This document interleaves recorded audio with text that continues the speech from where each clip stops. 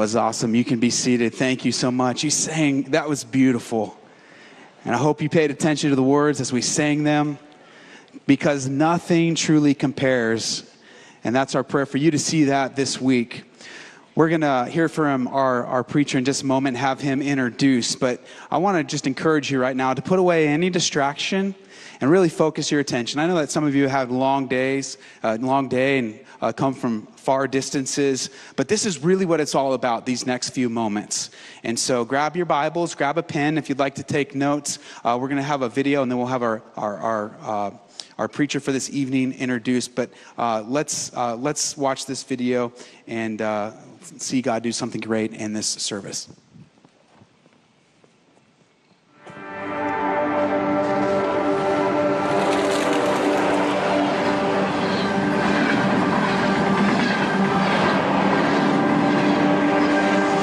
Jesus Christ, God in the flesh, left the splendor of heaven and came to our broken, corrupt world.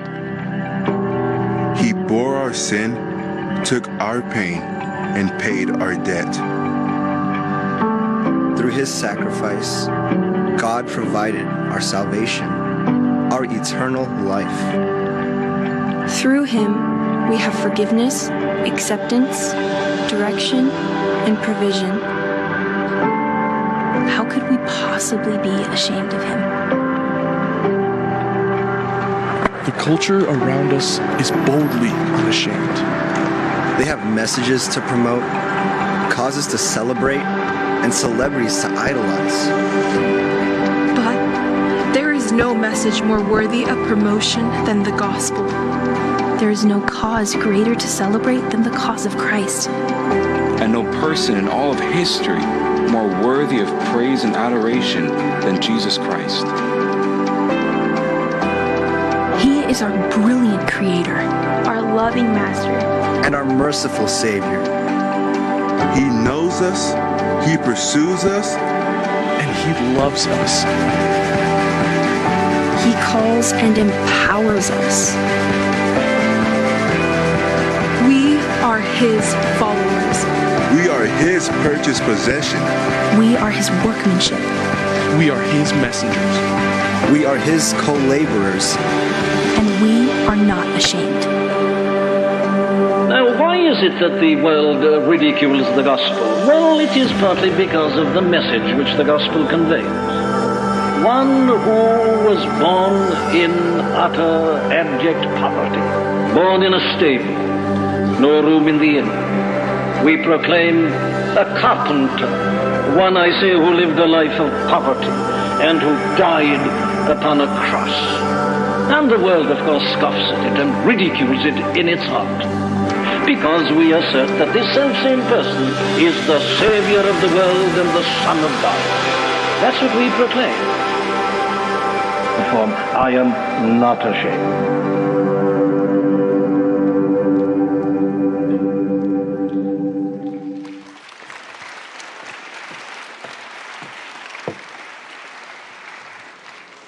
It's our prayer that when you leave this conference, you'll leave with that phrase in your heart, I am not ashamed.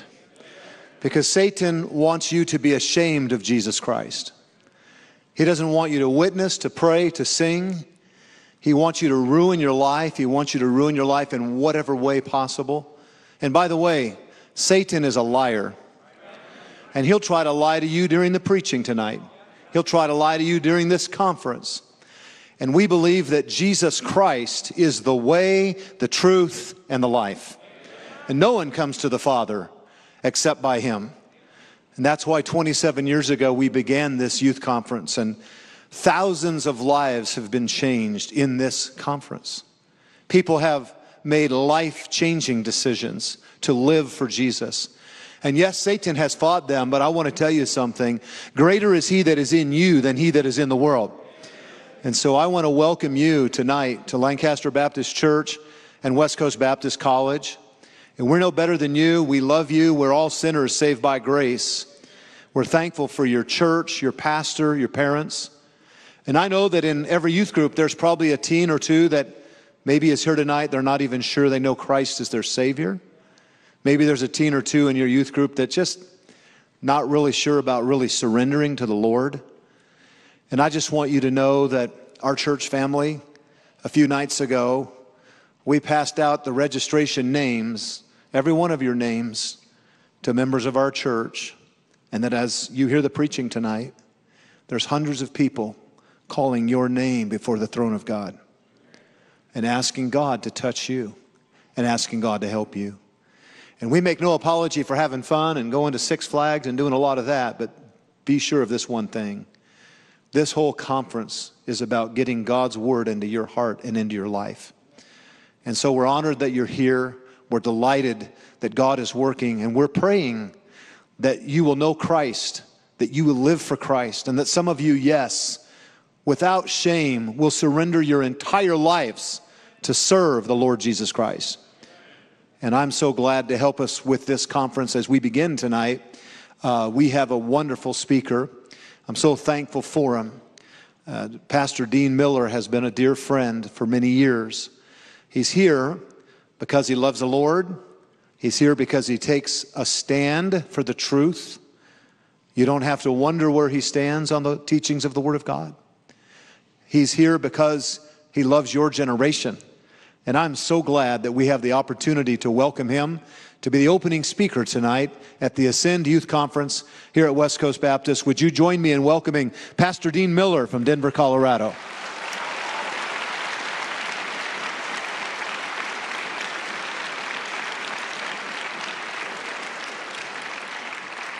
Welcome and fire away. Amen. Thank you.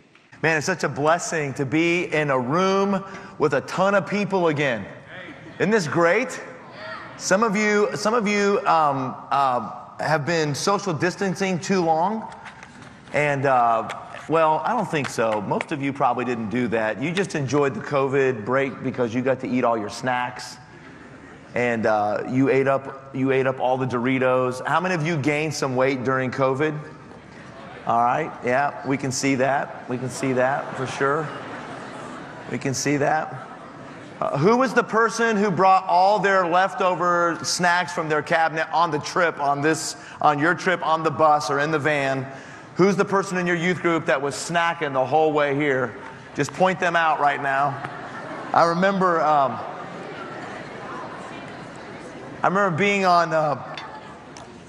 being on teen trips. These were some of the greatest times of my life when our teens would load up and head off to youth conference somewhere, and we would pack into a bus. Back when I was a teenager, we had these. I saw like some of these coaches pulling in today, like AC and TVs and reclining seats. Listen, we were in old school buses that the public school didn't want anymore, and we bought them at an auction for $75. Threw some duct tape on there and headed on down the road. We couldn't get everybody in the bus and all of our luggage in the bus, so we took out the last 3 seats on each side in the back, and then we jammed everybody in, like 4 to a seat, and we put all the junior hires sitting on the floor down the middle. I always got stuck somewhere with the kid who had peanut M&Ms or peanut butter M&Ms, and like those little crackers with the peanut butter center. And for like 24 hours in a bus, he was doing nothing but eating peanut butter and breathing on my face. And the back seats were full of the back of the bus was loaded up with our luggage. And we're just busting down the road in an old broken down school bus with a governor on it doing 45 miles an hour across Arizona. With no AC, we got the windows down. If somebody got sick in the front of the bus and they threw up outside the bus, it came in the window in the back of the bus. Some of you have never experienced any of that. Then when the bus driver hit the brakes really hard, all the luggage that was in the back flew forward. There was always that one girl who never remembered to duck. Like all the boys we knew, we just ducked, suitcases would fly over. That girl's like, you know. She got Samsonite stamped on the back of her head. Those were great trips. This is a true story. We were driving in our school bus. I was in 10th grade. I was sound asleep, my head against the window, just kind of banging on the side of the bus. The bus is bouncing down the road. And I remember my buddy like, hey, Dean, look. And I look out the window, And you understand, it's a 65 passenger bus with the last 3 seats taken out and all of our luggage in the back. We're all jammed in there. There's probably 50 of us jammed in this bus. We're driving down the road. My friend wakes me up, look, and there's this tire flying down the road. It's just bouncing down the road. And I'm kind of like half asleep, like, wow, look at that. And then I see another tire bouncing down the road. And I'm like, who's losing their tires? And then our bus goes, they were our tires.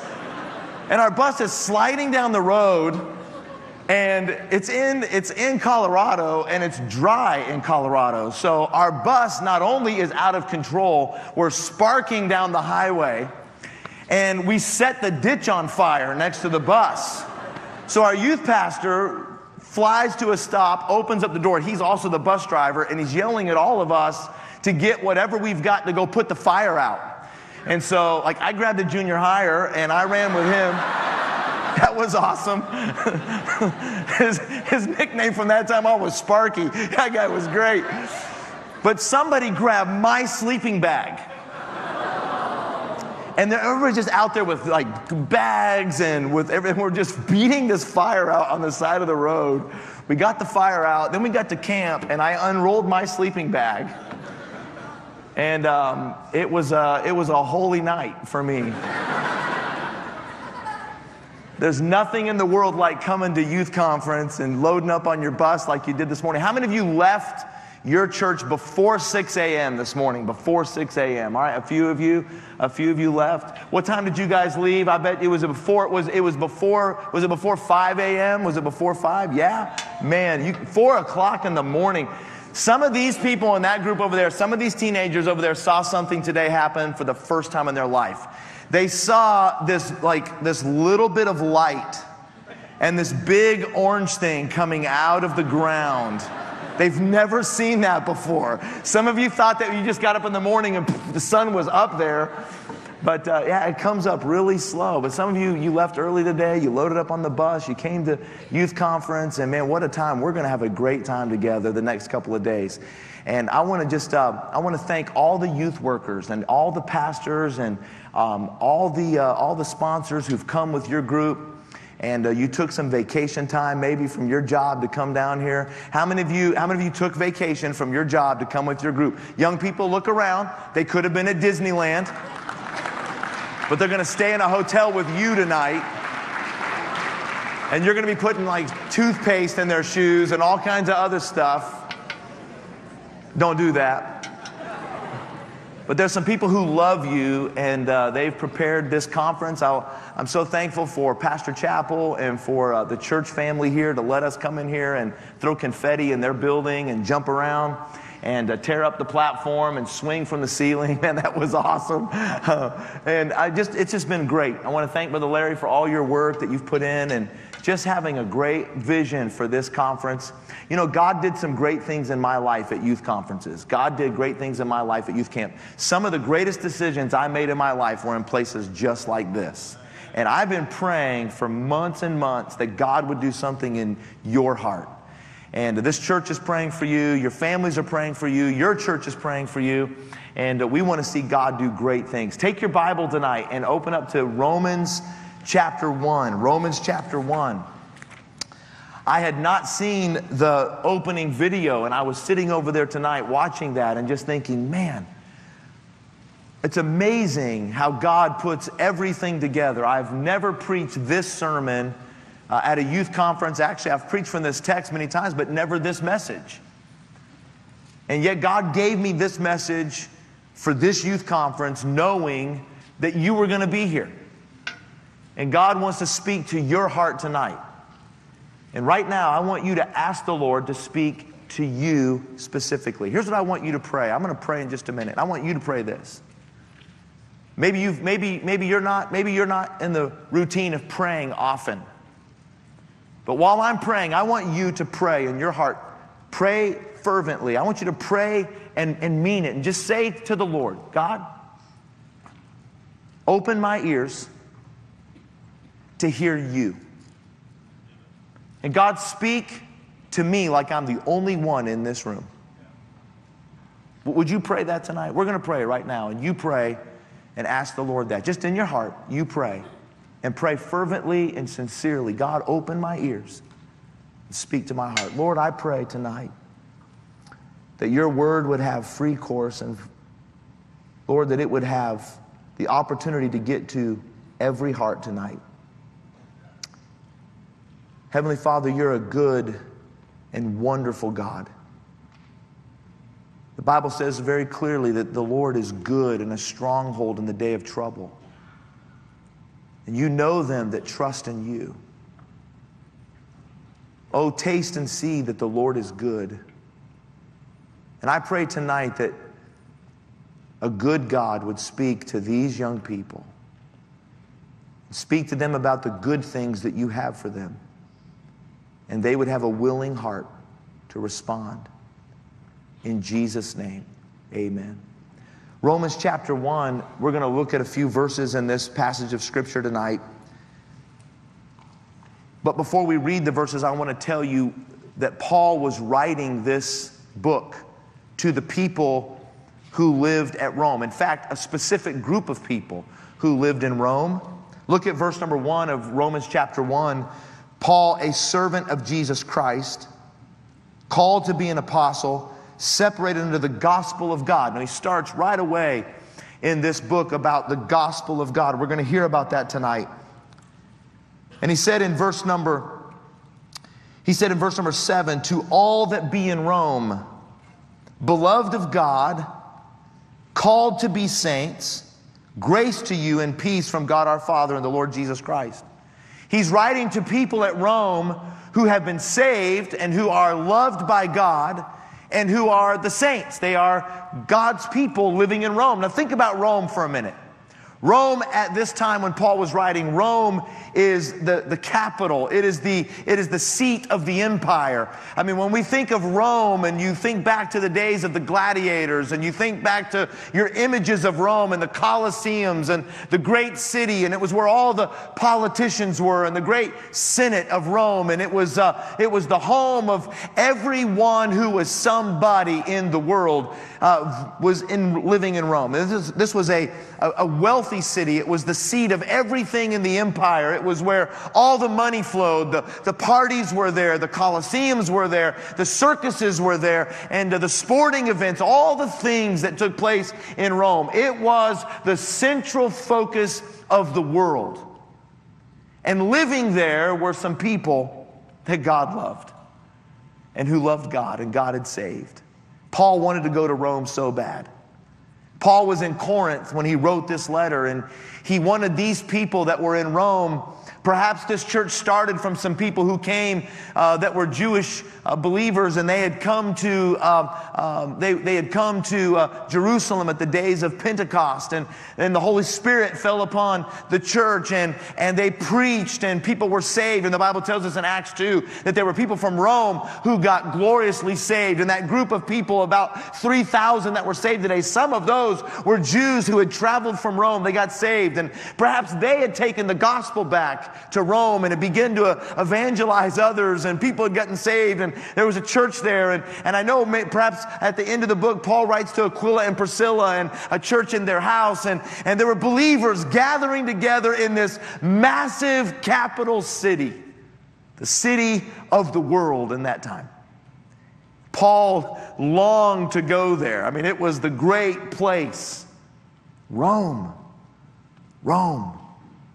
They had conquered the world. They were the ruling power. All roads led to Rome. And Paul writes to them this book. He writes this letter to give them the whole basis of the Christian faith. And Paul starts off with the gospel of God in verse 1. And then he writes down, and I want you to see it very quickly in verse number 10, Paul said, making request if by any means now at length I might have a prosperous journey by the will of God to come to you. Paul longed to come to them and to teach them more about the gospel and to ground them more in their faith and to help these churches to flourish and blossom and propagate Rome with the gospel of Jesus Christ. You know, I'm sure it had to be a pretty intimidating thing to live as a Christian in Rome. That had to be a pretty intimidating place to be a Christian. And Paul couldn't wait to get there. He said in verse number 14, he said, I am debtor, both to the Greeks and to the barbarians, both to the wise and to the unwise. So as much as in me is, I am ready to preach the gospel to you that are at Rome also. For I am not ashamed of the gospel of Christ. For it is the power of God unto salvation to everyone that believeth, to the Jew first, and also to the Greek. Paul was sharing to these Roman people. He was saying to them, I want you to know something, that I want to come to you and I want to teach you more about this gospel. But there's some things I want you to know about my heart as I'm writing this letter. When you read my words in this letter, when you read this epistle in your churches, he said, I want you to know some things about my heart. And he gave them 3 things. I want you to mark these 3 things in your Bible. Because number 1, Paul said in verse 14, I am debtor. Let's all say that out loud together. Ready? Paul said, I am. Then he said in verse 15, he said, I am ready. Mark that in your Bible. I am ready. Let's say that together. I am ready. And then in verse number 16, he said, I am not ashamed. I am not ashamed. Say that with me. Ready? I am not ashamed. Paul says, this is my heart. In other words, what Paul was saying to these people at Rome was, he said, I am all in for the gospel. I'm all in for the gospel. I'm all in for the gospel. I'm all in for the gospel. Well, young people, what is the gospel? Well, the gospel is simply this. The gospel is that Jesus died and was buried and rose again from the dead. You say, well, that's a wonderful thing, but how do you be all in for that? Well, I want to tell you tonight, I want the Holy Spirit of God to put some things on your heart so that you can walk out of here tonight, you can leave this conference tonight, and you can go back out to your homes and your families and your schools and your city and your church, and you can go back to where God has you and what God calls you to do, and you can say, I too am all in for the gospel because I am a debtor, I am ready, and I am not ashamed of the gospel of Jesus Christ. Notice what Paul said, first of all. What did he mean by I am a debtor? Look at verse 14. Paul said, I am a debtor, both to the Greeks and to the barbarians, both to the wise and to the unwise. Paul was simply saying this, I'm a debtor to those people who don't have the gospel. I owe a debt to give them the gospel. I have a debt for every man. I have a debt to pay. I'm a debtor to the gospel. I'm a debtor to the gospel. Now, Paul was simply saying this, I'm obligated. I'm obligated. I have an obligation to the gospel of Jesus Christ. Paul was obligated because he had already introduced himself in verse number 1. Paul, a servant of Jesus Christ. That is the word bondslave. In these days, if a man owed a debt to somebody, he could be ordered to become that man's slave and to have to work that debt off. But there were many people back in those days who would be working their debt off for a man that they owed, but it was a good man. It was a man that took care of them. He treated them well. He gave them a job, and he was allowing them to pay off his debt. And at the end of his time, when his debt was completely paid, that man could make a decision and become that person's permanent employee. And he could bond himself to them, and he was called a bond slave. He was willingly choosing to serve this person. And that's what Paul said about Jesus. He said, I am his slave. He set me free, but I've willingly offered myself back to him. He set me free, but I'm willingly offering myself back to him. Paul was a bond slave. You have to remember who Paul was. Listen, before he was Paul, he was Saul. I want you to think for just a minute, everyone in this room who already is saved and knows Jesus Christ, I want you to think for a minute, who were you before you got saved? Paul was a blasphemer. Paul was vile man. He was an injurious person. He inflicted harm on other people. Paul perhaps was a murderer. Paul arrested people who named the name of Christ and hailed them to prison. And Paul disrupted families, and he put dads and moms and children into massively difficult situations because of the gospel. He was a maniac. The Bible says that Paul wreaked havoc in the church. Any Christian that Paul could get his hands on, he would get his hands on them and put them away. Paul was a vile man, a blasphemer against God. He sinned against God with a high hand. Paul had no reservation about taking people and putting them to death or in prison and separating families. Paul was a mean and vile and wicked man. In fact, he had letters that were giving him permission to head to a place called Damascus to arrest some Christians. And as he was going on that road, all of a sudden Jesus showed up. And Jesus appeared to Saul in a great light. And the Bible says that he said, "Saul, Saul, why persecutest thou me?" And Saul asked the two greatest questions that every one of us ought to ask. First, he said, "Who art thou, Lord?" And he said, "Lord, what wilt thou have me to do?" Who are you, and what do you want me to do? And boy, those are the two greatest questions you could ever ask, that I may know him, that I may know who you are, and then that I may do what you've called me to do. And Paul was changed. He was changed on the Damascus road in a mighty way, a powerful way, in a transformed way. He was mightily changed. In fact, a few days later, the scales fell off his eyes, and Paul was baptized. And Paul immediately, the Bible said, straightway he began to preach Christ in the synagogue. Straightway he began to go tell everybody about Jesus. Not long ago, a man came to our church, and he came into our church, and he's something else. I've grown to love him and pray for him. His grandfather founded Waffle House. Anybody ever eaten at a Waffle House? Listen to me. Those of us who eat regularly at Waffle Houses, we have immunities to every kind of disease that you know to man. But man, he got saved. And after he got saved, he texts me or calls me or emails me, and he said, "Pastor Miller, I've been reading, man, John 3:18. Isn't that have you ever read that before? I mean, this is an amazing thing. John, Pastor, have you ever read John 1-5? I mean, this is so true. I mean, this is an amazing thing." He said, "I'm a newborn Christian, and I want to suggest that next Sunday we sing a song, Go Tell It on the Mountain." I mean, he just wants to tell everybody. He called me yesterday while I was here, and he said, "Listen, I know I'm just a baby in my diapers, but I want to be a warrior for Jesus."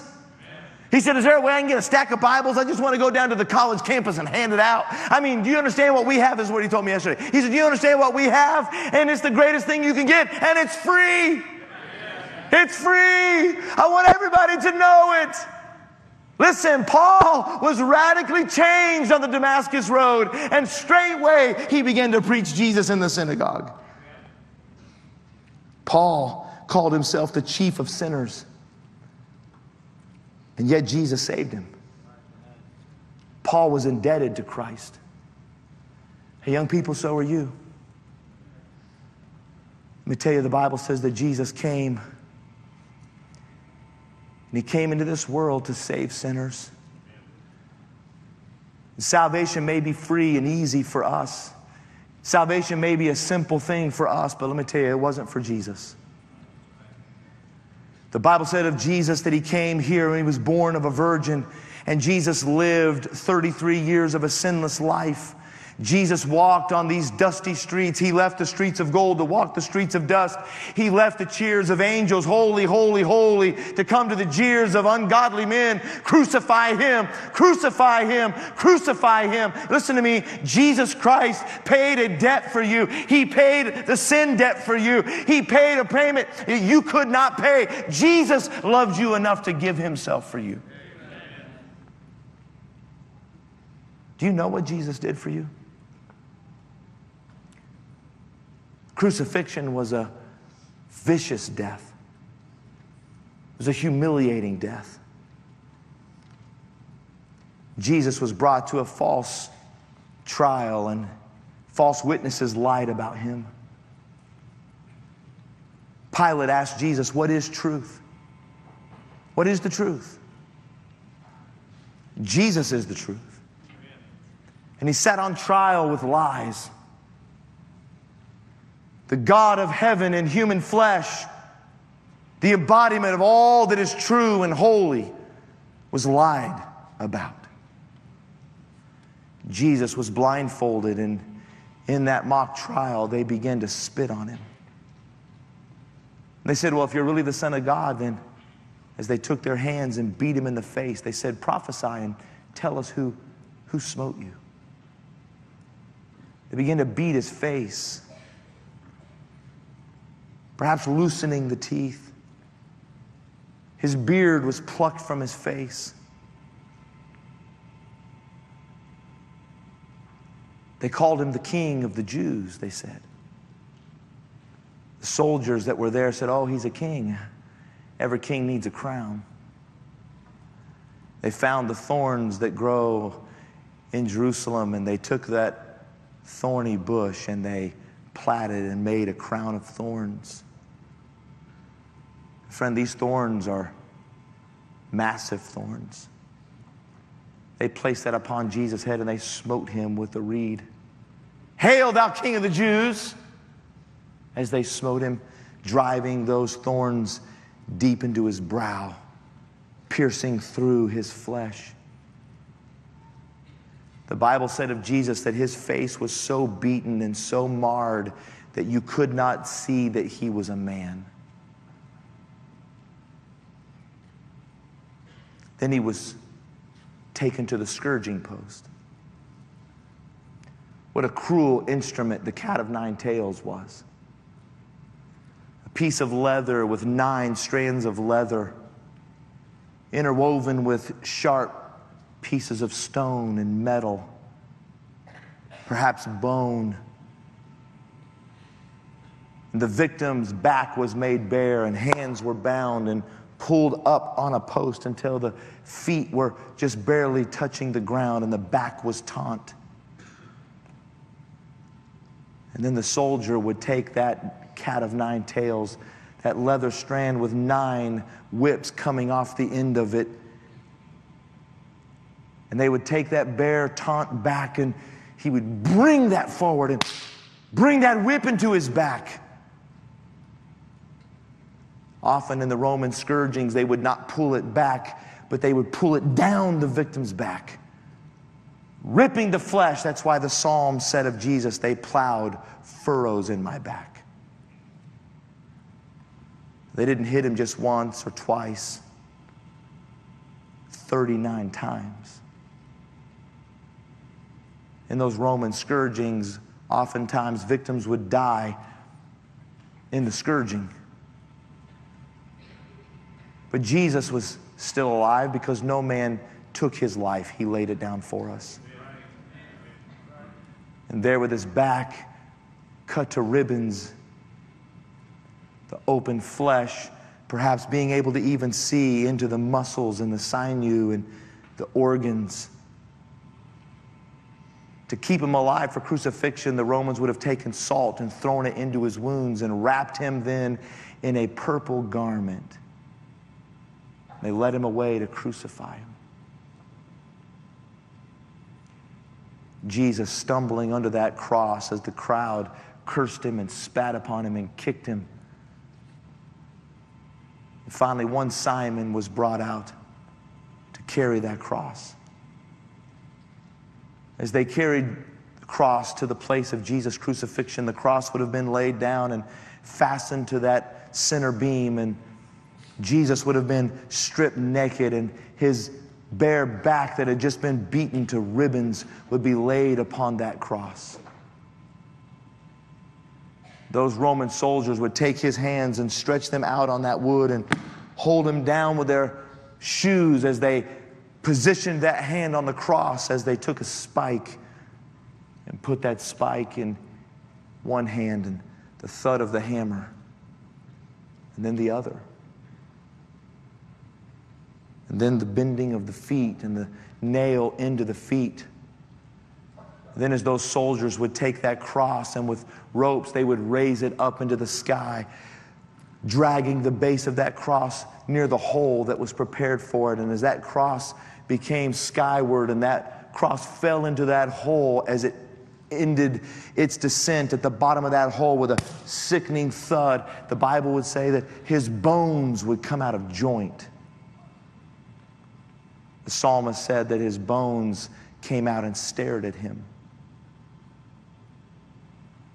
And there with that bloody back and that beaten face and that crown of thorns and the nails in the hands and the feet, now for hours he would have to lift himself on those nails to take his breath.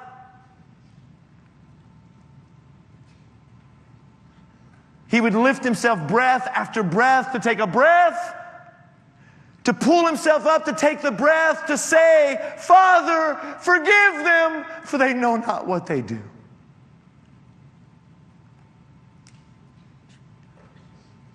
As they sat down there and they watched him. They just sat around and just watched Jesus die,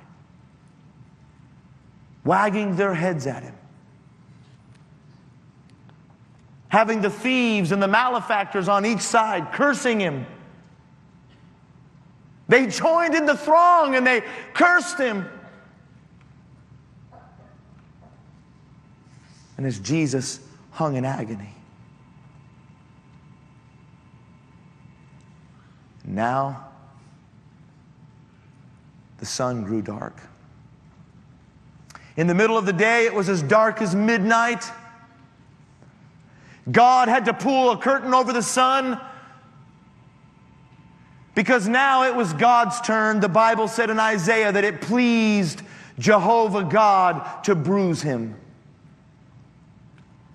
And now in one man, in one place, and at one time, he had become sin for us. The sin of every man now upon his body. The sin of every man from Adam to the last man. My sin and your sin. Adultery and fornication and vileness and idolatry and homosexuality and drunkenness and drug addictions and pornography and all of the sin and all of the world from every man and every woman and every boy and every girl was placed on Jesus, and in one body on one tree in one place was all the sin of the world, and God judged it. And God judged it, and in that judgment, in the piercing darkness, a voice cried out, Eli, Eli, lama sabachthani. My God, why hast thou forsaken me? God poured an eternity of wrath on Jesus on that cross. Not for his sins. He who knew no sin became sin for us. He knew no sin, for he in his own body on the tree, suffering for my sin and your sin. As the sun grew light, Jesus cried with a loud voice, "It is finished." The payment was paid. It was hastening on in the day. They could not leave those bodies on the cross because of the Sabbath. And so they came to the two thieves and they broke their legs so they could no longer draw breath, and hastened their death when they came to Jesus. He had already spoken those words, "Father, into thy hands commit I my spirit." And Jesus bowed his head and gave up the ghost. When they came to Jesus and they saw that he was already dead, so that the prophecy will be fulfilled, that not a bone of him should be broken, they took the spear and thrust it through his side. And out of his side flowed blood and water.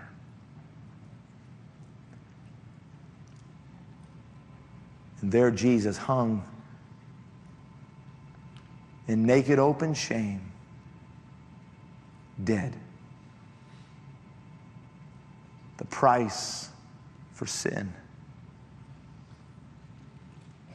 Joseph of Arimathea took that body. He washed it. He and Nicodemus carried that body. They wrapped it and anointed it and placed it in Joseph's tomb. And there he lay for 3 days dead. He who was the life and the resurrection, dead. He who gave life to Lazarus, dead. He who lights every man that cometh into the world is dead. And Paul looks back at Calvary, to that wounded, bleeding, suffering body. And Paul said, I am debtor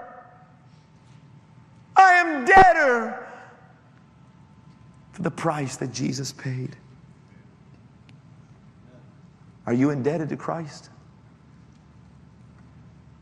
Are you indebted to Jesus?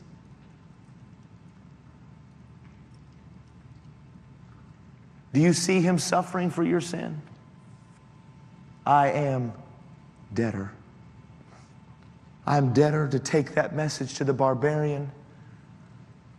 I am debtor to take that message to the Greek. I'm debtor to take that to the wise and the unwise, the learned and the unlearned, the ignorant, the heathen, the ungodly, those who are vile and wicked, in the deepest, darkest places and to the highest places. I'll stand before kings and I'll go to the homeless, but I am a debtor to take that message of that death to every man in the world. I am debtor. I am debtor. I'm obligated to the gospel. And then he said in verse 15, I am ready.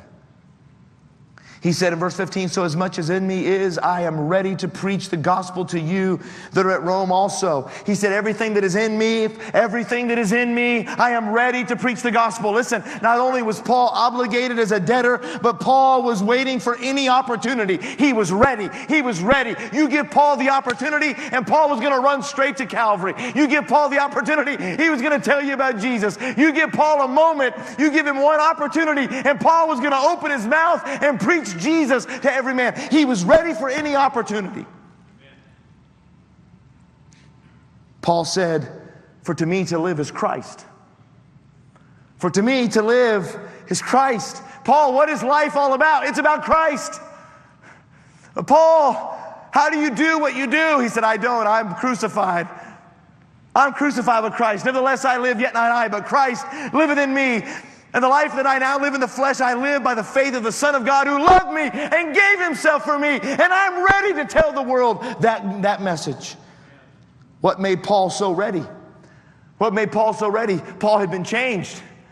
Paul had been transformed. He said, everything that is in me, everything that is in me. Remember what Paul said? Remember what Paul was going to write in just a few chapters? Paul was going to write in Romans chapter 7. He said, for in me, that is in my flesh, dwelleth no good thing. Who shall deliver me from the body of this death? Oh, wretched man that I am, I thank God through Jesus Christ. Listen to me. Paul said, there is nothing good in me but Christ in me. And he said, and now with everything that's in me, I'm ready to go preach the gospel. You know what Paul was saying here? He said, I'm ready to preach the gospel because I have a changed life and I am part of the evidence that Jesus is the Savior. Let me ask you a question. Is your life ready to preach the gospel? Are you ready to preach the gospel? Are you living a transformed life? Have you been changed by the power of Christ in such a way that you are part of the evidence? Hey, young people, listen, we haven't been called to be the judges. And we haven't been called to be the attorneys. God didn't call us down here to argue the case. Oh, listen to me. We are not the judges and we are not the attorneys. We are the witnesses. And we are able to stand and tell the court what Jesus has done for us. Are you ready to tell the gospel? Are you ready to give the gospel? Paul was ready for any opportunity. Paul had given his life to the gospel. Paul had said, I count not my life dear unto myself. Hey, let me tell you this. You know that you are not really ready to live all out for Christ until you're ready to die for Christ. And Paul was ready to die for Christ. I'm not talking about I'm not talking about somebody who's a martyr and they got a weird sense of, I want to die. No, Paul didn't want to die. He wanted to live, and he wanted to live. And he said, I'm in a fix between two. He said, I want to depart and go to be with Christ, which would be far better. But so I can be here with you, and I can preach the gospel. I want to stay here. As much as in me is, I'm ready to preach the gospel. I know I'm going to heaven, and I can't wait to go to heaven. But while I'm here, I want to preach the gospel. I want to tell others about Jesus. Paul was ready. Paul had no hindrances to the gospel. Hey, did you hear what I said, young people? Listen to me. Paul had no hindrances in his life to the gospel. Paul had made sure that he was living ready to preach the gospel. He wasn't with his friends living one way on Saturday and then going to church and being a different kind of person on Sunday. No, listen to me. He was living for Christ and ready to preach the gospel.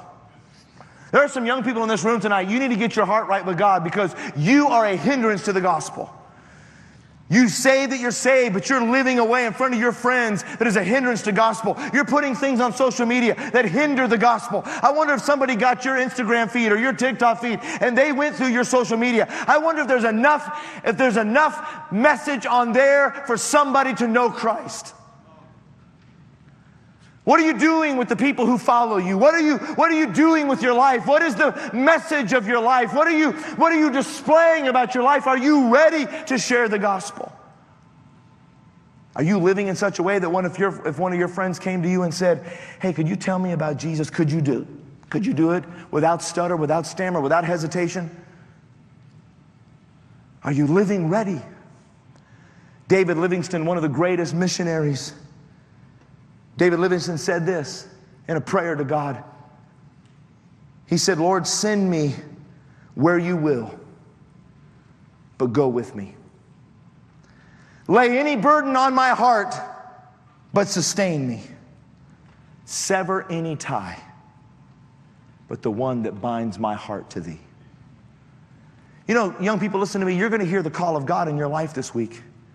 There are some of you that your world is on its way to hell. Your generation is dying and perishing in a world of fake news and false realities. And they're walking through a world of social media where everything is plastic and everything is facade. And they're scrolling through a world of fallacy and fantasy and fakeness. There are filters on everything. And young people, let me just say a word about that. You better be very careful in this world. You're going to go through life, going through everybody else's life and looking at it through their filters while you're walking through your own life unfiltered. And this world is looking for reality. What is truth? The politicians don't have an answer. The politicians want power and money and greed for themselves and control over the lives of the people, and they want to dominate for their own greed and their own power. There is no answer today in politics. There's no answer today in economy. Money's not the answer. The world knows it. For a few years, they have money in their pockets, and then we go through years where gas prices are like $700. I had a guy call me the other day I live about an hour from Denver, and he called me the other day and said, "Hey, would you come preach for me on a Friday night?" And I said, "Sure, I'd be glad to. I'd love to." He said, "Listen, we'll take good care of you. We'll give you $50 for speaking and $500 for gas." Money's not the answer. Money's like a bird. It grows wings and flies away. Somebody said, "Man, money talks." It does. It says, "Bye."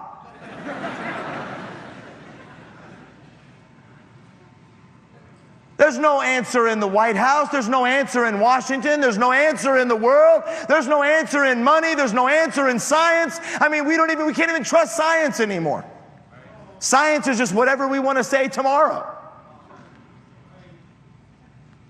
Where's the truth in this generation? Truth has fallen in the streets, and there needs to be some young people that answer the call of God in your life and say, "I know the truth. He is the truth. He is the way. He is the life." And you can go to God by Him. You can know God through Jesus Christ.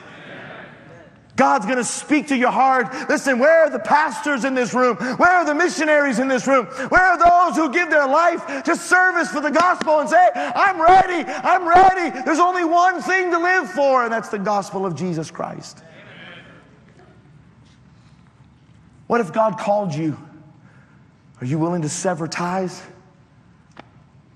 Are you willing to say, Lord, send me anywhere. Only go with me. Lord, put a burden on my heart. Only sustain me. Lord, sever any tie except the tie that binds me to your heart. God, use me. I am ready. Are you ready to do whatever it takes for the gospel? We have a world out there that's hungry. They're looking. They're searching. And you have it. Let me say lastly today, Paul said, I am a debtor and I am ready. Look at verse number 16. Paul had just said, I'm ready to preach there at Rome also. And then verse 15, he said, I am not ashamed of the gospel of Christ. And why would Paul say that? You see, Paul was debtor. He was obligated to the gospel. Paul was ready. He was looking for any opportunity for the gospel, but Paul was also not ashamed. He did not fear the opposition to the gospel. And let me tell you, young people, there's an opposition to the gospel. There's an opposition to the gospel. Paul said, I want to come to Rome and preach the gospel there. Oh, listen, what a task it would be to come to Rome. May I remind you what Paul was going to do? He was going to come to Rome, the house of the Senate. He was going to come to Rome, the place of the Caesars. He was going to come to Rome, the seat of the power of the Roman Empire. And he was going to preach about a Jewish carpenter who was rejected by his own and who was crucified on a Roman cross, beaten by a Roman whip, stabbed by a Roman centurion, put into a Roman tomb with the Roman seal. And he was going to come and preach about a man who had died at the hand of Rome, rejected by the hand of the Jews, a man who was suffering and in shame and rejected. He was not a philosopher. He was not an educator. He was not a politician. He was a carpenter. And Paul was going to roll into Rome and preach about that. And I'm not ashamed to do it. I'm not ashamed to stand before the Agrippas and the Felixes and the Festuses. I'm not ashamed to appeal unto Caesar. I'm not ashamed to take my case and to go to Rome and to preach the gospel to the very people who had a hand in his death. It's estimated that since Adam until now, there's been some 60 to 70 billion people who've lived on the planet. We're about 8 billion right now. 60 to 70 billion people on the planet. Out of all of those billions, there's only been a handful of people who've revolutionized the world. In medicine and in politics and in philosophy. There's only been a few great military leaders in the world who've dominated the world scene. But do you know what Paul said? Paul said, I am not ashamed of the gospel of Christ. He talked about the person of the gospel. Let me tell you something. It's Christ's gospel. It's not our gospel. It's his gospel. It belongs to Christ, and he is the person.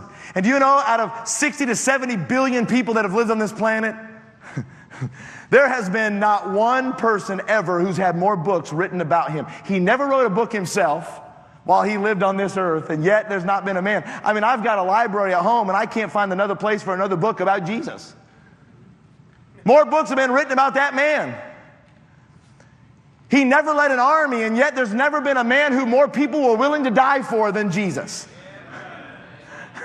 He never taught in any university or had any great wisdom of man's philosophy. But can I tell you, his teachings have circled this world time and time again. Men follow his teaching. Men would follow him to their death. Men follow Christ. And Paul said, listen, that rejected Jewish carpenter, that one who died on a Roman cross, that one who was scourged, that is the same one who on day 3 came out of that grave alive. And I'm following him. I am a follower of Jesus Christ, and I am not ashamed about it. I follow Jesus and I'm not ashamed about it. I follow a man who was despised and rejected. I follow a man who was spat upon and lied about and crucified in shame, but he's also the one who came out of that grave alive, victorious over sin, over death, and over the grave, and he lives today, and he's coming back one day. I serve that person. I follow Jesus, and I'm not ashamed of it. Paul said, I'm not ashamed of the person of the gospel. Then he said in verse 16, look at it, I'm not ashamed of the gospel of Christ, for it is the power of God unto salvation. He said, I'm not ashamed of the gospel because of the purpose of the gospel. The purpose of the gospel is the salvation of men's souls. Listen to me very carefully, young people. Jesus did not come into this world to die just to get you into heaven. Jesus came to this earth to die and buried and rose again to get heaven into you, to cast away your sin, to give you a new heart, to change you into an image in the likeness of His dear Son. Jesus came to transform you and to change you and to give you an eternal life. That gospel has a purpose. It is to deliver you. And thou shalt call His name Jesus, for He shall save His people from their sins. Jesus came to deal with sin. Man doesn't have an education problem. Man doesn't have a racial problem. Man doesn't have any kind of social problem. Man has a sin problem. The problem in the world today is not because we're not tolerant on all the sexual identities. Our problem is we have a sin problem. Our problem is a sin problem. And let me tell you, you deal with man's sin and you change the man and you change that man forever into the image of Christ, you have delivered that man for eternity. That's the purpose of the gospel. It is the power of God unto salvation. Paul said, I'm not ashamed not only of the person of the gospel, Jesus, and I'm not ashamed of the purpose of the gospel for salvation. He said, but I'm not ashamed of the power of the gospel. It's the power of God. You know, we like to talk about power in our world today. You know, we got jet engines that power. We got rocket engines that go to Mars. We got power in this world. Atomic power, nuclear power. I mean, Putin's talking about blowing up the world with nuclear power. Can I tell you something? This isn't his world. He didn't bring it in and he ain't taking it out. The Bible says that that world belongs to God and it's held and reserved for the day of judgment. Let me tell you, when this world is ready to go, it won't be climate change and it won't be just because somebody let off a nuclear war. It's going to be because God did it. We talk about power today. I don't care how strong of a bomb you have. You could put that bomb on your chest and let it blow you to smithereens and vaporize your body. But let me tell you something. It might vaporize you, but it would never knock sin out of your heart. There's only one power that can deal with the great disease of man, and that's the power of God.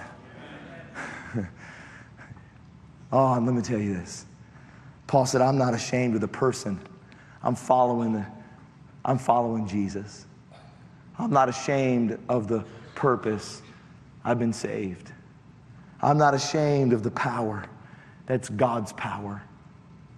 And he said, I'm not ashamed of the plan of the gospel. The plan. Well, what's the plan of this gospel? Look at verse number 16. He said, it is the power of God unto salvation. Now watch this, to every one that believeth. You know what the plan of the gospel is?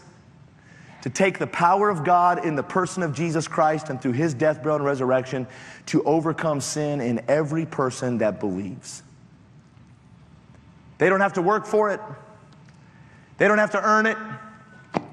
They don't have to get baptized and give money to the church. They don't have to come and listen to me. You can come to church and you can eat the Lord's Supper until you get fat and sassy.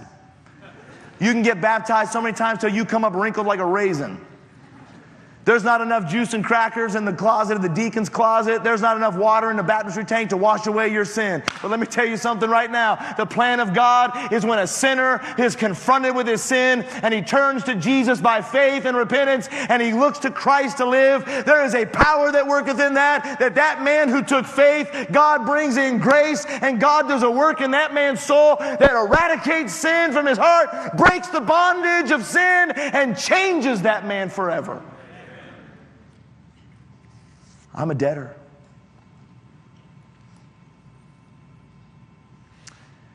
"63 years ago, a young man, 18 years old, married a girl 16 years old. In Deer Lodge, Montana, this young boy and this young girl got married. This young man came from a home that was full of alcohol and drunkenness. That 16-year-old girl, she grew up in the home of a single mom. That girl's mom was the town drunk in Red Lodge, Montana. When she was 7 and 8 years old, she'd have to go down to the saloon and help walk her mom home in the Montana blizzards. Her mom was a terrible drunk.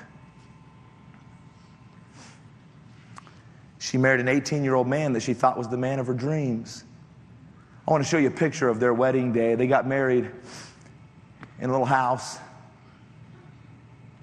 He doesn't look so bad. She doesn't look so bad.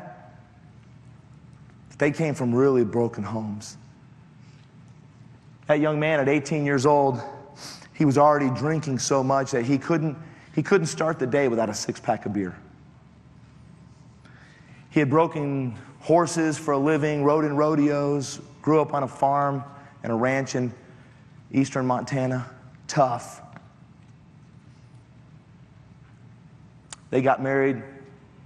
A couple years into their marriage, they had a baby girl. A year later, had another baby girl. A year later, they had a baby boy. And now this young couple in their early 20s, trying to raise a family, 23, 24 years old. The pressures of life, he was drinking more and more.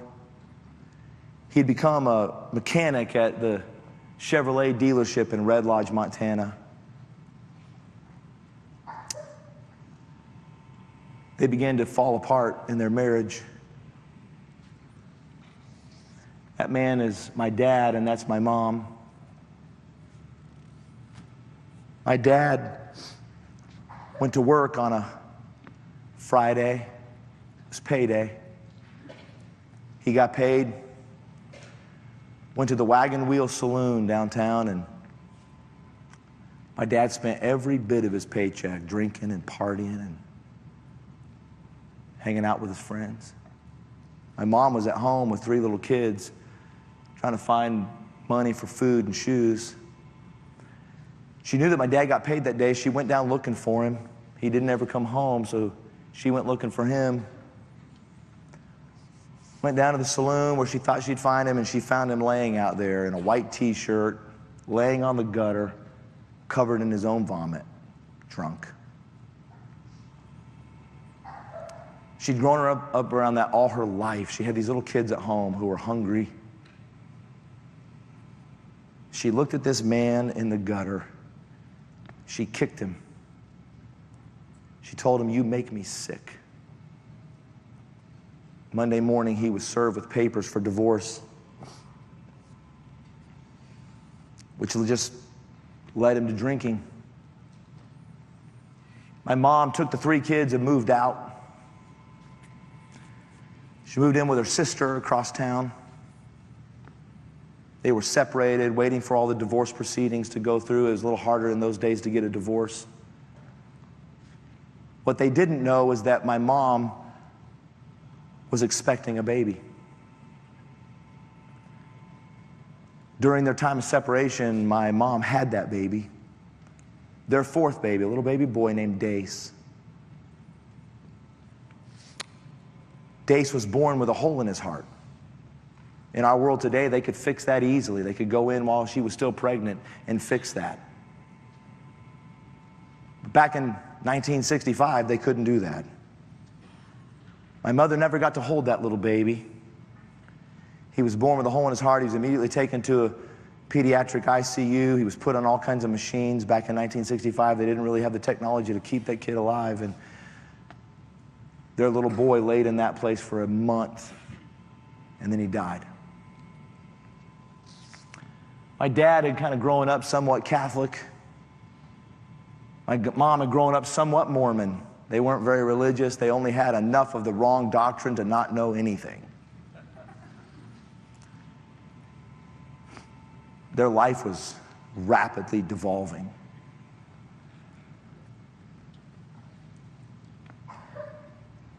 My dad was drinking more and broken. My mom and dad had to bury that baby by themselves. They went to the funeral home. They didn't have enough money for a full funeral or even a casket. The funeral director gave them a styrofoam coffin.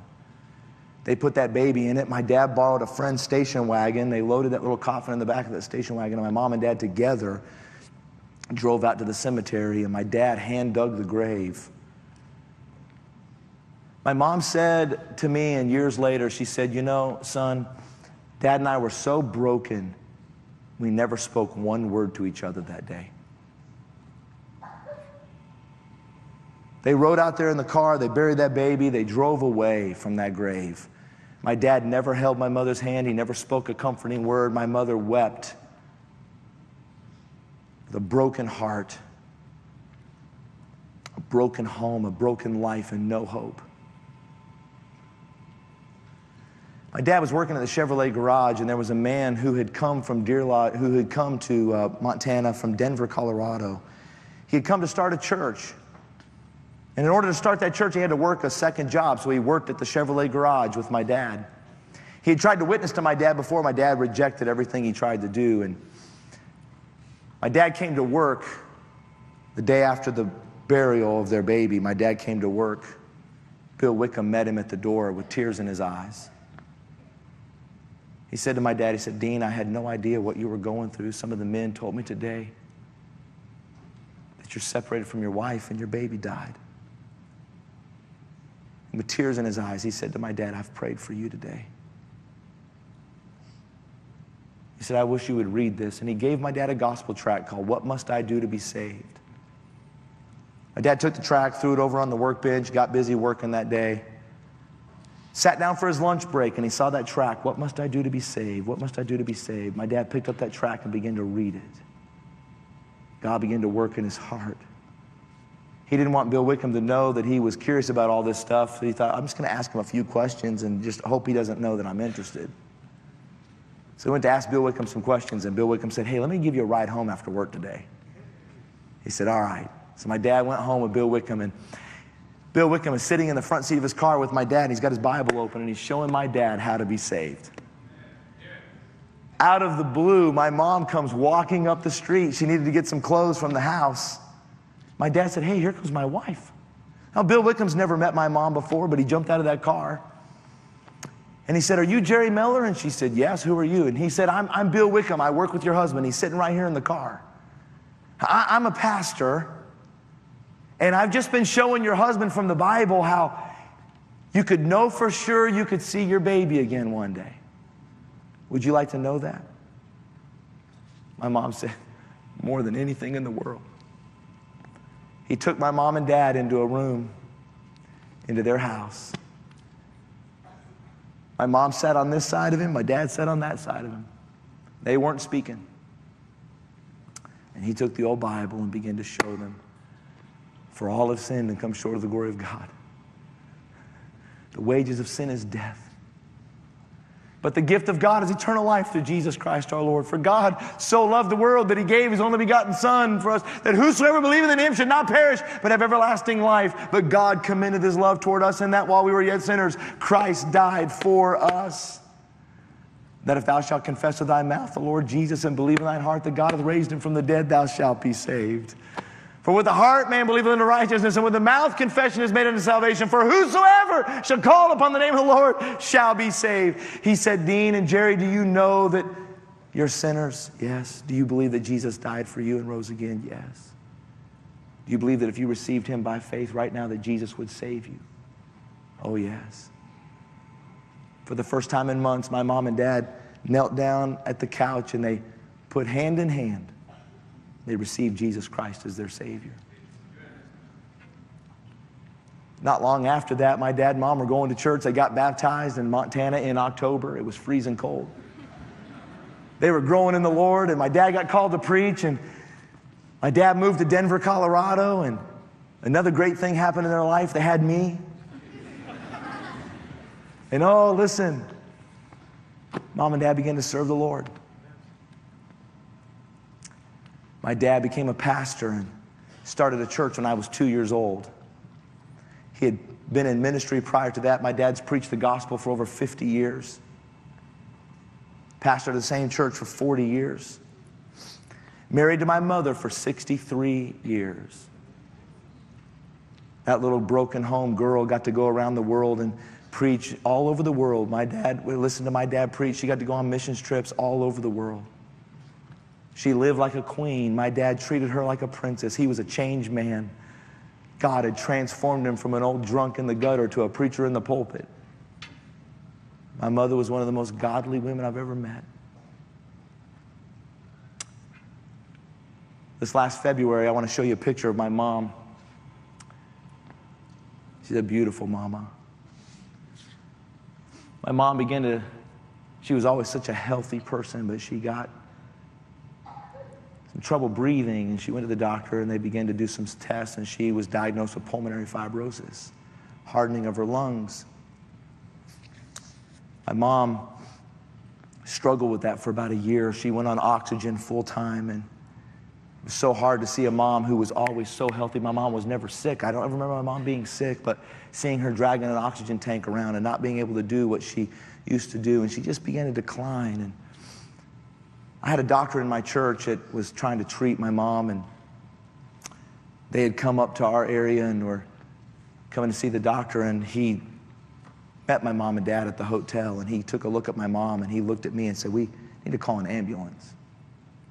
My mom's oxygen levels were very low. She was very weak. We took her to the hospital.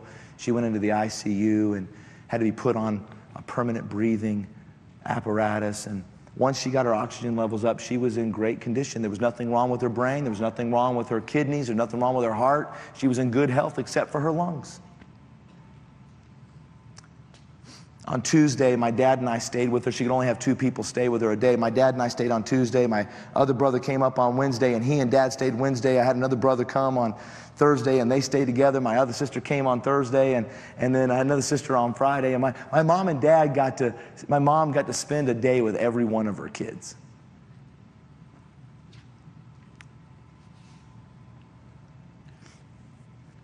On Thursday, the doctor came in, and we had made a pact as a family, as brothers and sisters, that whenever the doctor came in, we would voice record the conversation so that we knew what the doctors were saying. And so the doctor came in on Thursday and was talking to my mom. My mom said, "Just tell me this. Just give me the straight. Am I going home?" And the doctor said, "Miss Miller, you're not going to go home. You can't leave this hospital, and you can't breathe without this machine, and there's no way for you to go home." And she said, "Well, Doc, I want you to know something. I am going home." And he said, "No, you're not going home." She said, "Oh, yes, I am going home. And I want you to go with me." He said, "Well, where do you live?" We have it on recording. We played it at her funeral. And he said, "Well, where do you live?" And she said, "Oh, I'm not talking about my home. I'm talking about my home. I'm going home." And for 9 minutes, my mother, between deep gasps of breath for 9 minutes, she preached the gospel to that man. She'd given every nurse in that hospital gospel tracts every time they came in her room. She preached the gospel to that doctor. And on Saturday morning, my dad and my brother were on their way up to the hospital. My mom called me. She said, "Dean, has your dad left to come up here yet?" And I said, "Yes, ma'am, they just left." She said, "Son, listen to me very carefully. I'm ready to go." She said, "Now, when your dad gets here, I'm going to talk to him because I need his permission. But I just want to make sure that when I go, you're going to take care of your dad." I said, "Mom, we don't want you to go." She said, "Oh, I know, son. I know you don't. And I know you've been praying for me to get better, but in John 17, Jesus has been praying for me to be where he is. And he always gets his prayers answered." She said, "I'm ready, son. I want to go see Jesus." I don't know what you tell your mom in that situation. I just said, "Mom, I love you, and we'll take good care of Dad." My dad got there, and they had their talk, and it took a couple of hours, but Dad finally agreed and said, it's okay to go. The doctor called all of us and let all of us come in, so all of us kids are standing around my mom's bed. They came in and they told us, they said, "Now, this is not an easy way to watch somebody die. It's very difficult when they can't breathe, and just want everybody to know, my mom said, "Oh, doc, we've already talked about that. It's going to be fine." She said, "I'm not afraid to die, and there's no fear in this. It's okay." So the doctors began to turn off all the machines and unplug everything for my mom.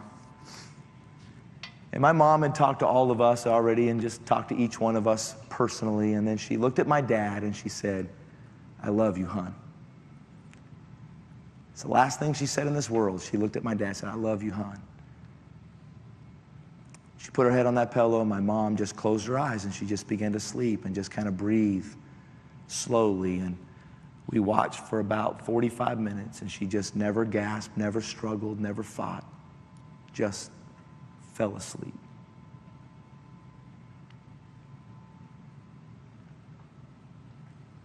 That moment that she took her last breath, that soul left that body. She was present with the Lord. And she took a breath of a new kind of air. And she was seeing light like she'd never seen before. Oh, we wept.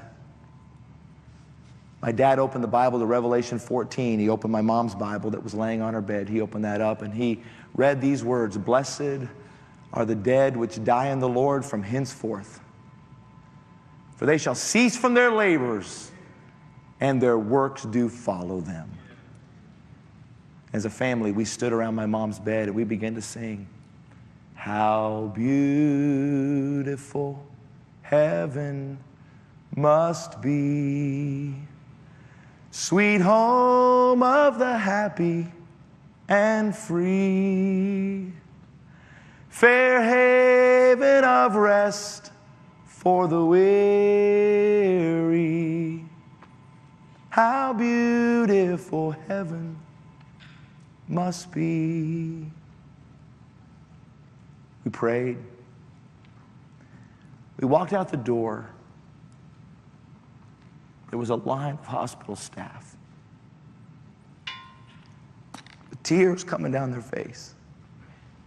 They said, we've never seen anyone die like that. I said, "She didn't die. She fell asleep. She's with the Lord." You know why?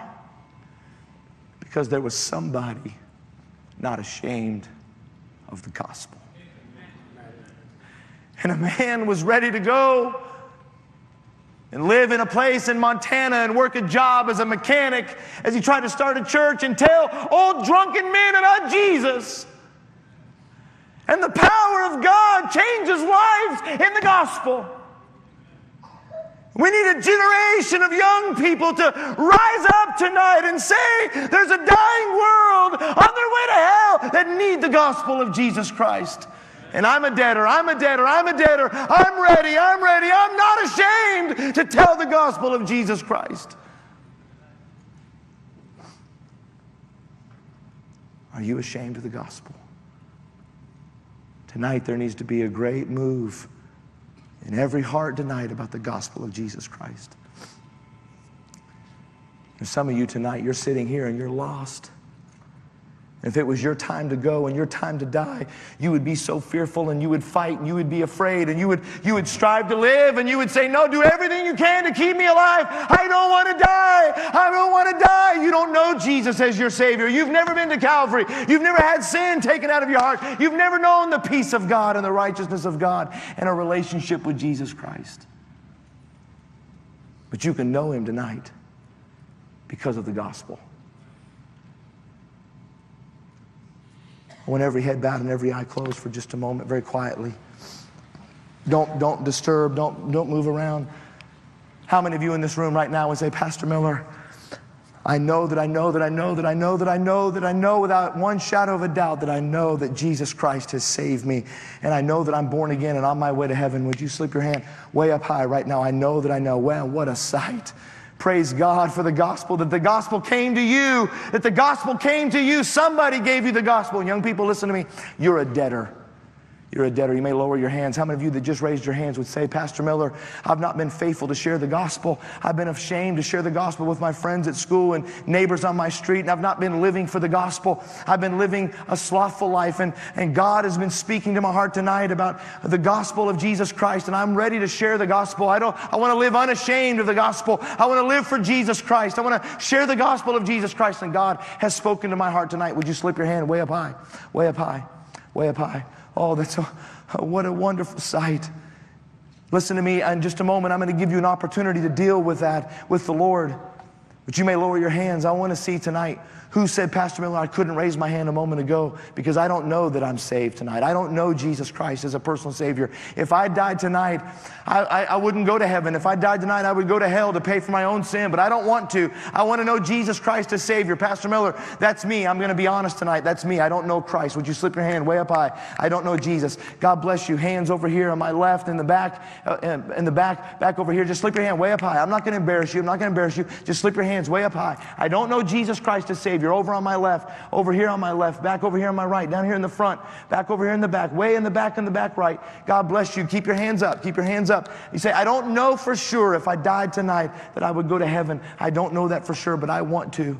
I want to know that my sins are forgiven. I want to know that I have a new life in Christ. I want Jesus to save me. Just slip your hand way up high, way up high, way up high. Those of you that have your hands raised, in just a moment, I'm going to give an invitation. Now listen to me very carefully. If you need to be saved, in just a moment, I'm going to give an invitation. I'm going to ask those who raise their hand that are saved, I'm going to ask them to come and to deal with God about the gospel and about their call, that they would not be ashamed, that they would share the gospel. But before they come, you need to come very quickly. So I'm going to ask you to come first. I want you to step out, and I want you to come to the front. There'll be people right down here in the front. You can go right to the back. There may be people in the back. I don't know where they'll be, but you come out of that seat and come to the front, and I want you to take somebody down here by the hand. Say, I don't know what to say. You don't have to say anything. You just come down here and catch their eye and go to them.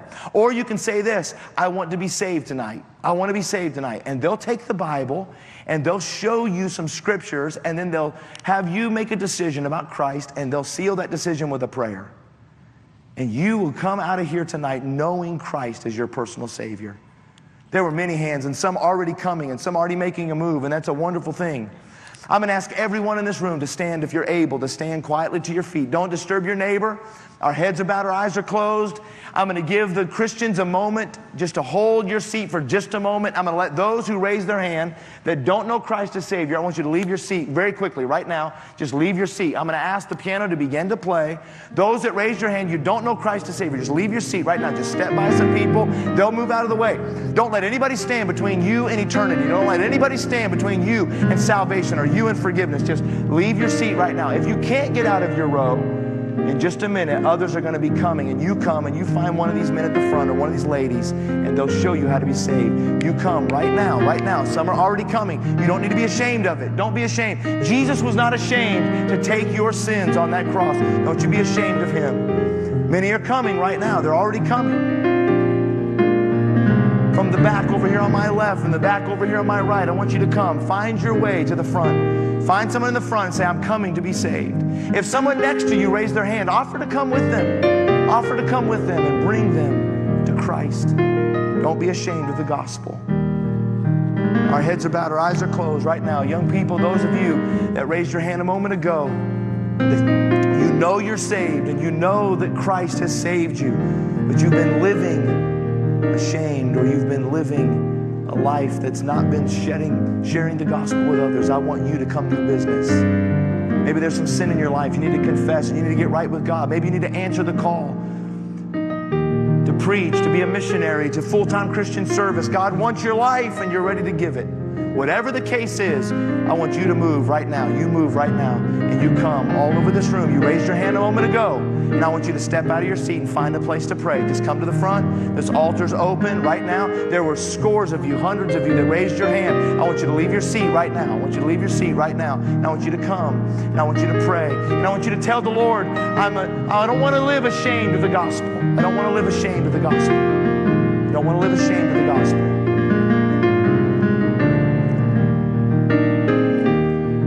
Would you come tonight? Would you come tonight? You raised your hand to be saved. Would you come tonight? Let someone pray with you. God bless you. God bless you. I'm praying for you right now. I'm praying for you right now. You wanted to be saved, and God wants to save you. Brother Joy, right here, this young man right here wants to be saved. Right here. God bless you, sir. What a wonderful joy it is. Let's do business with the Lord tonight, young people. We need a generation of some young people serious about the gospel.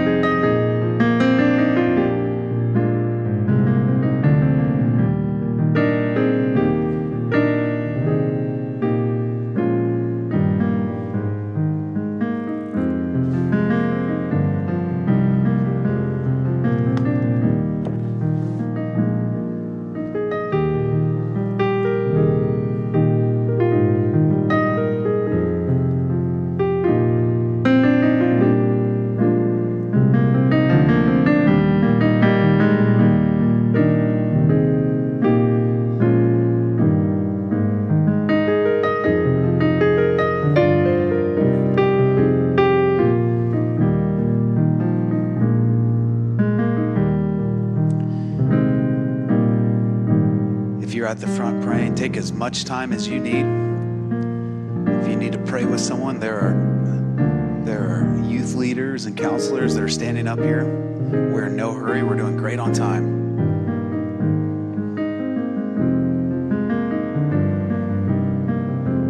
If God's doing something in your heart and you haven't come yet, there's still time for you too.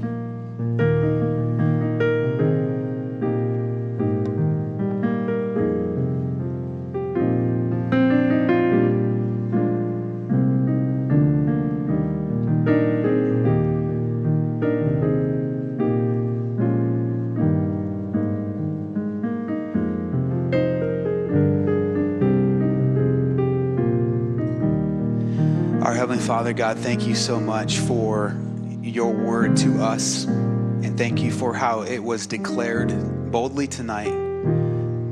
God, I thank you for those who are in the back hallway right now who have heard the gospel and have responded and have begun that relationship with you tonight.